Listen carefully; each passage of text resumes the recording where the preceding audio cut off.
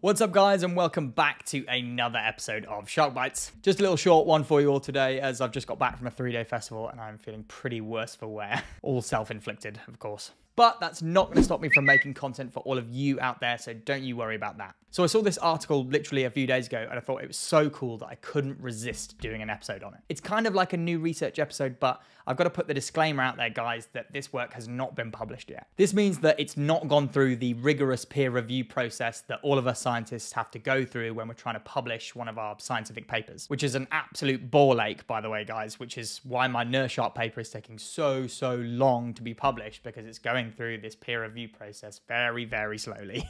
It's coming, guys. It's coming. Slowly. So I'll ask you all from the start to take this research that I'm going to talk to you about today with a pinch of salt, because until it goes through that process, it's not a surefire thing. Regardless, I still think it's super interesting, and I think you guys might really like this one. So this new research is basically suggesting that great white sharks might be able to change the color of their skin, perhaps to camouflage themselves from prey. I think the idea of this is amazing, and if they can prove it for real, it would be some unbelievable research and would completely change the way we view predatory sharks like great whites. So the experiments were taking place off South Africa, and the researchers were dragging a seal decoy behind a boat to try and entice the sharks to leap out of the water. They were trying to get them to slightly breach out of the water near this cool little color chartboard, which has a range of black, gray, and white sections. And when they did breach, they photographed the sharks, repeating that experiment throughout the day. Then they were able to look at the photos later, and after using some software to correct for variables such as weather and light, they saw that one of the sharks was actually appearing much lighter at one point in the day, and then significantly darker at a later point in the day. While they were out there, they also took a skin biopsy from one of the sharks and quickly hurried back to the lab to do some more experiments on it. Back at the lab, they began treating that skin tissue sample with some hormones that naturally occur within sharks, namely adrenaline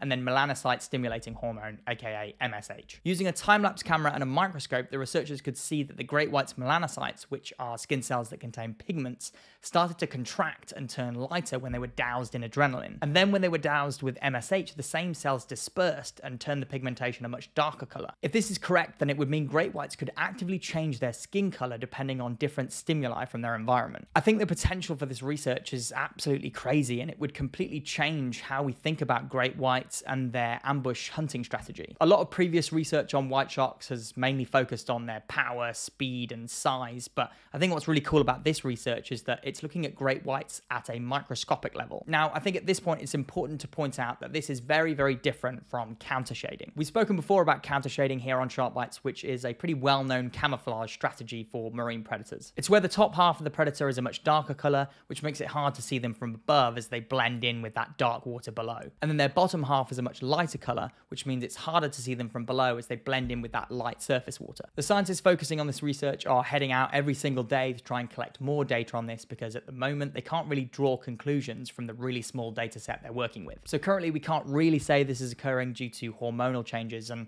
the current leading hypothesis is that the sharks are actually getting suntanned. Yep, I know that sounds a little bit strange, but there's actually some research that backs this up. Scientists had been noticing some changes in the skin color of sharks, but this was happening over days and not hours. Some research published back in 1996 showed that when captive scalloped hammerheads were corralled into shallower waters, their skin turned darker than scalloped hammerheads that were kept in deeper waters. So the shark's skin was literally getting darkened by the sun. They were getting suntanned. Don't forget your factor 50, boys.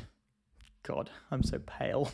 So there's a few people out there who are still a little bit unsure about this new finding, but still think it's possible. George Probst, an underwater photographer who has spent countless hours in the water with great white sharks in Guadalupe in Mexico, says he hasn't really noticed any changes in the skin color of the sharks that he's photographed. He spent so much time in the water with the sharks, and he's become really good at recognizing certain individuals, and he has a ton of photos to be able to compare their skin colors over time. Even though he hasn't noticed any changes in their skin color, he said he wouldn't be surprised if it was possible for them to do it because of how good they are at sneaking up on him while he's on his dives. Side note, guys, you should definitely go and follow George on Twitter. He's got some really cool photos of white sharks from Guadalupe. You should definitely check them out. I think anecdotally around the world, there are a few shark scientists who are chiming in on this, saying that they've noticed some skin color changes in white sharks over time, and they're pretty excited about this research. Also, considering that we know there are loads of fish species that can change their color tones, it wouldn't be impossible for a large predatory fish like a white shark to be able to do it too. We also know that certain shark species definitely do change their coloration and patterning over time. For example,